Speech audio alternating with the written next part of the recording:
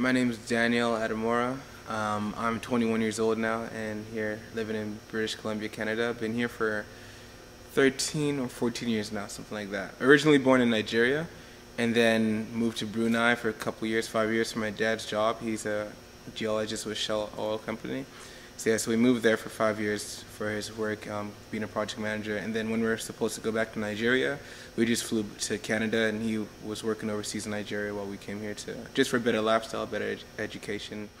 My dad doesn't tell me too much about Nigeria and stories of his background. He does, but not as much as my mom, and I think that's just because of going overseas to work, so I don't see him as much.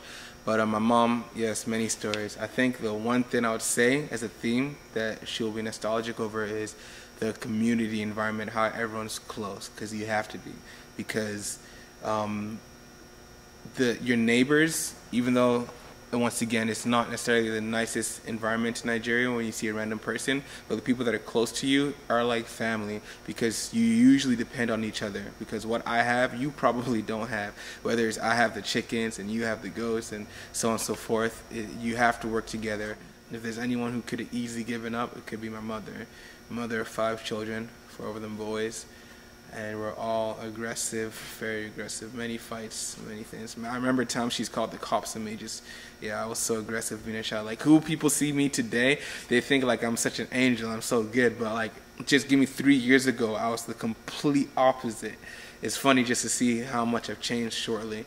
But the first 18, 19 years of my life, I guess I was better as a child, but the 10 years in the middle, I guess, where I really started to go haywire and just was aggressive, violent to my parents. I got into so many fights and got into stealing, robbery, selling weed and different drugs. And I don't think weed's that horrible, but at the same time, it's a gateway to do worse things, you know.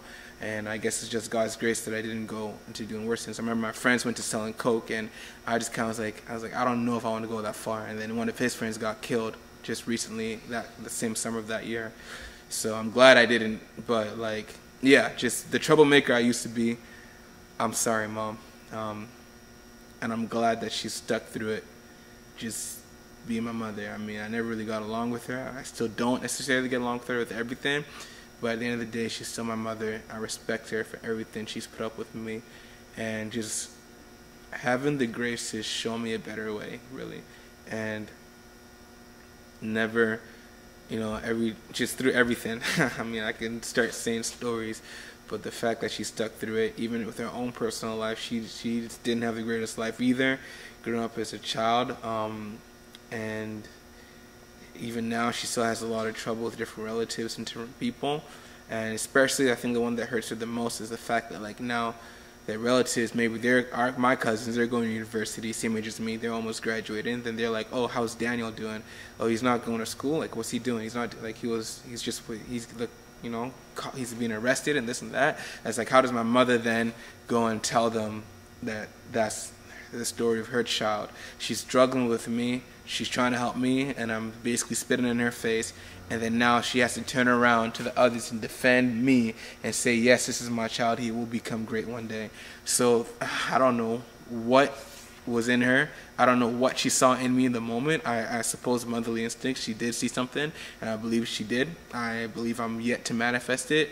But I'm thankful that she had a vision for our family and for all of us as children. And she didn't let the circumstances and situations of the moment that are just going to pass anyways obscure her from her vision and from what she desired for her children. So I really appreciate that in her.